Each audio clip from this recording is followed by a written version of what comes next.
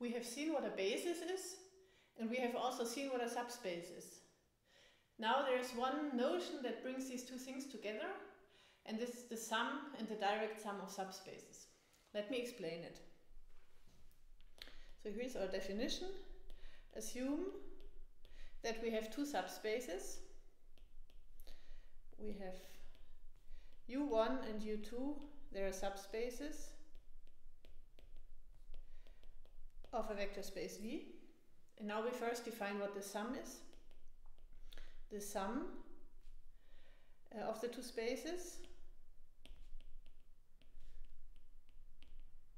is defined as follows. Is defined as, and we write this U1 plus U2, a normal plus sign between the two spaces, and this is defined,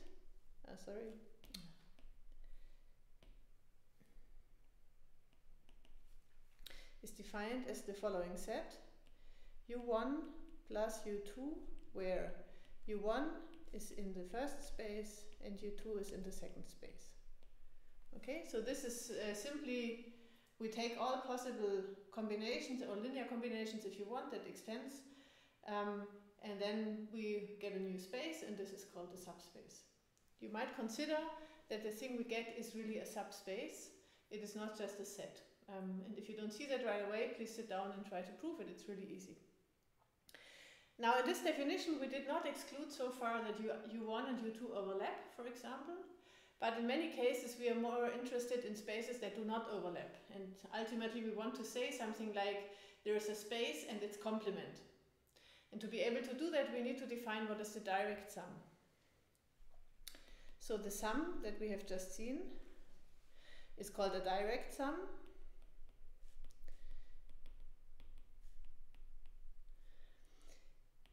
If each element in the sum can be written in exactly one way. If each element in the sum can be written in exactly one way. So I mean, if there is an element in the sum, it is the sum of U1 plus U2, and this U1 and U2, these are unique, so there are no other vectors that would also produce the resulting sum. The notation, if this happens, is then we write U1 plus with a little circle around it U2. And this means, so by the circle around the plus, we indicate the direct sum, which typically also assume, and by making this notation, we also say we believe that U1 and U2 are disjoint and in fact linearly independent. So you can now think about whether this, when this happens, and it happens exactly if U1 and U2 are linearly independent. And now we can define what a complement space is, and it's a definition and a proposition at the same time. Suppose that V is finite dimensional,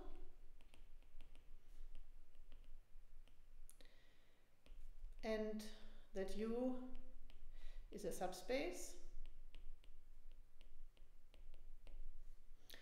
And the statement is now there exists another subspace that we're going to call W, and in words it's going to be the complement, such that U and this other subspace jointly are a direct sum that spans the whole space. So then there exists a subspace W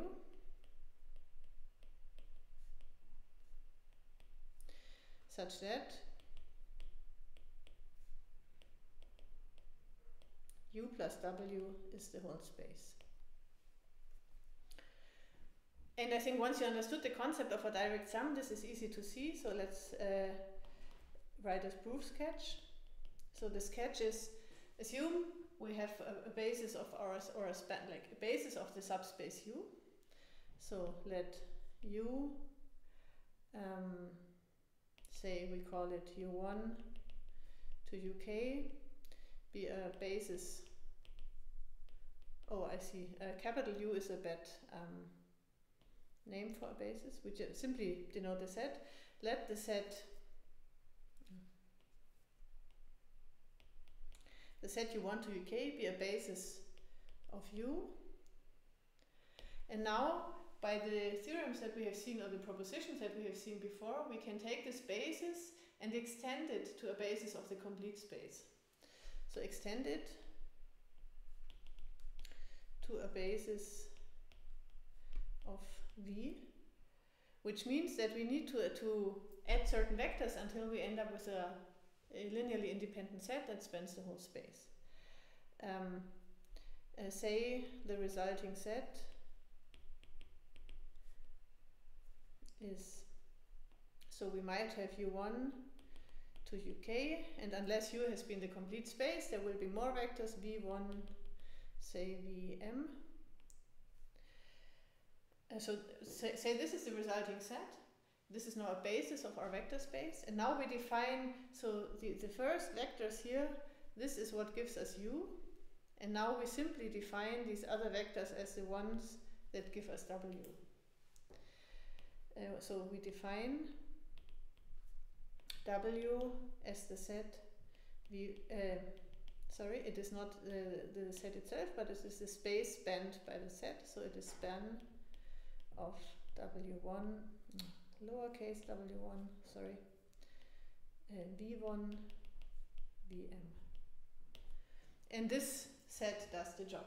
You can now prove if you want, I mean, formally you need to prove that this is now a direct sum. It's pretty clear because we have just constructed a basis, and with a basis, each linear combination that you can write out of this basis is you can only write uniquely because it's linearly independent. That's the definition. So by this construction, we achieved what we wanted to have.